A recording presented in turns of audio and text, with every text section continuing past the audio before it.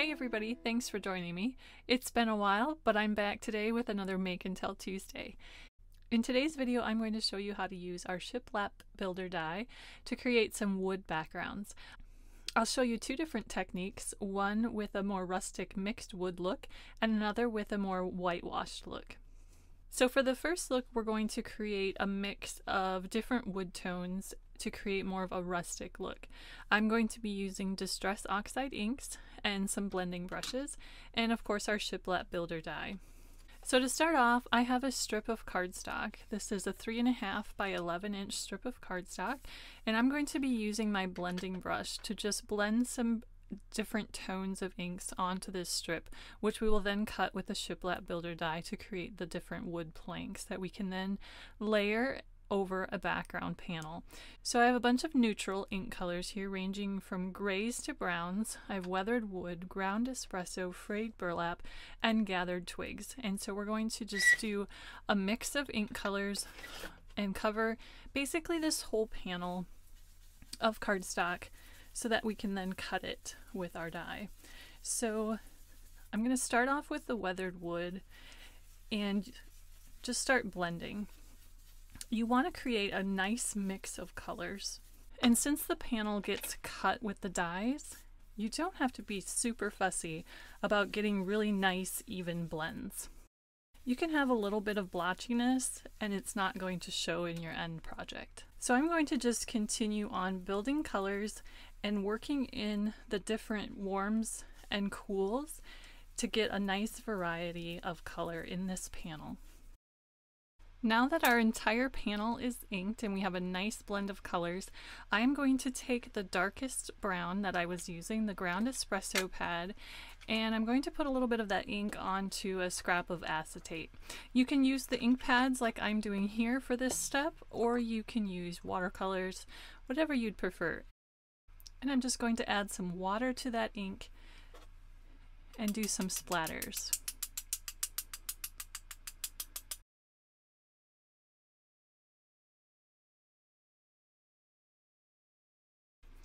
The splatters just help to add a little more interest into our wood planks.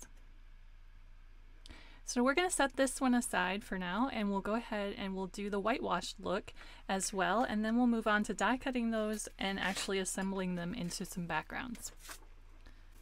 So for the whitewashed look, I am going to be using just the lighter two shades of ink that we were using, frayed burlap, which is a warmer brown gray, and then the weathered wood, which is really a nice gray tone. And then I'm also going to be using some gouache. You could use white gouache or just white acrylic paint, whatever you have on hand. So first of all, we're just going to start by inking up this panel. This is a strip of cardstock, just like we used for the first panel we inked. It's just a 3.5 inch wide by 11 inch panel, so I'll be able to cut two sets of the Shiplap dies from this strip of cardstock and have enough to cover a full A2 card base panel for a background. So we're going to go with a little bit of a lighter touch this time, not quite so dark, with our inking and just the two colors. So I'm just going to continue blending ink until my entire strip of cardstock is colored.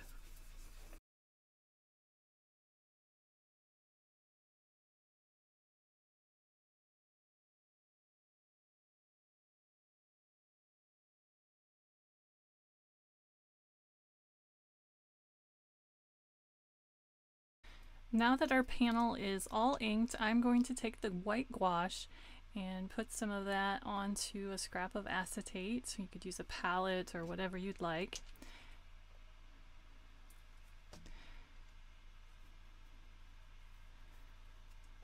And we're going to brush this over our inked background. So I'm going to take a wide flat brush, nothing fancy, and wet that with some water and fill that up with the gouache.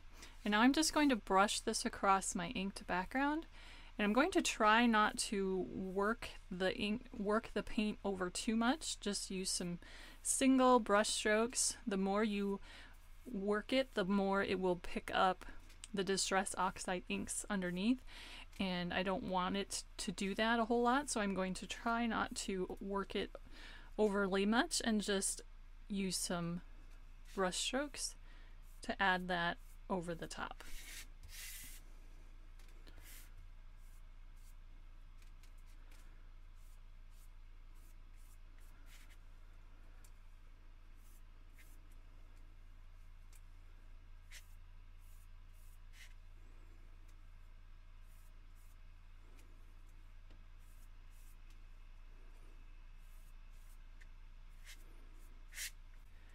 I'm also going to add some splatters the same way we added the splatters to our rustic panel, and I'm using some ground espresso distress ink here to create some splatters, and I'm going to add those over top of our white paint.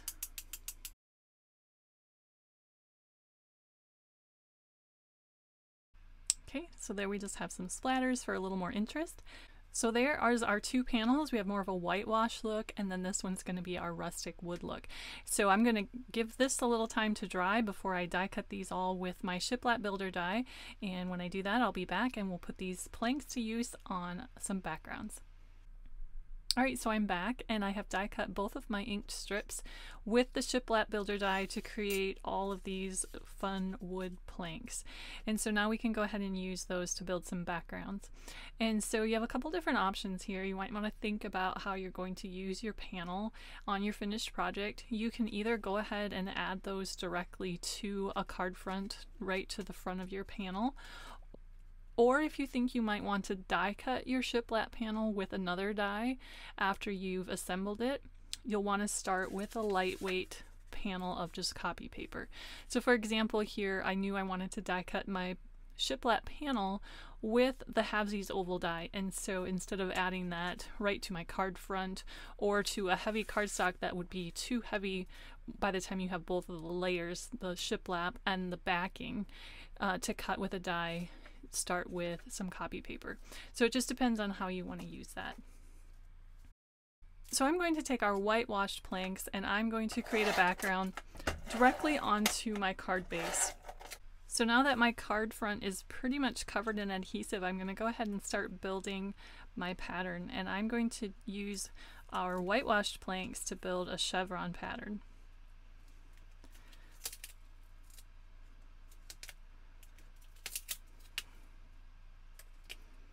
So I'm just going to start by putting one plank at an angle, and then I'll just start building.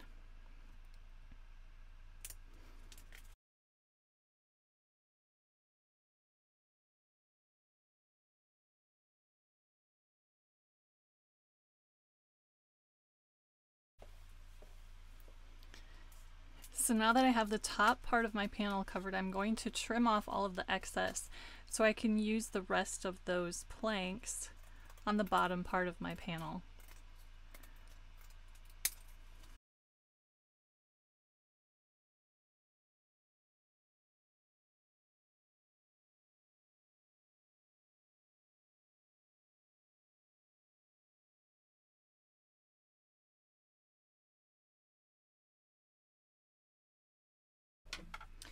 So I'm left with just a couple of tiny little areas that didn't get covered. So I'm going to take some scraps and I'm going to fill in those areas, and I'm going to add some liquid adhesive to those just because it's such a small area and I want to make sure that they stick in there and don't go anywhere.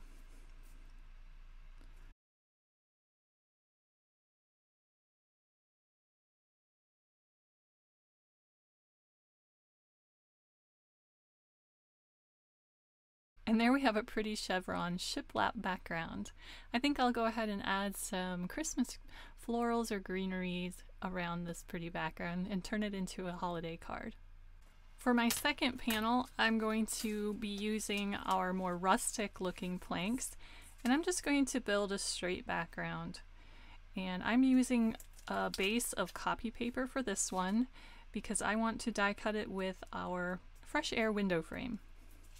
So I'm just going to alternate and kind of mix up where the planks start and stop, and also make sure that I'm getting a good mix of colors.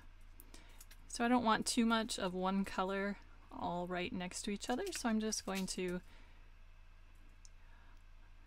alternate these and mix up the colors.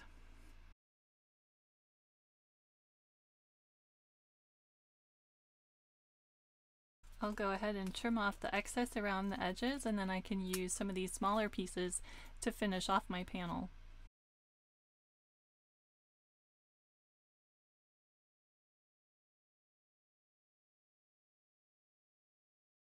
So there we have a pretty wood plank background, and I'm going to go ahead and cut that with the fresh air window frame. So there, I die cut my fresh air window frame.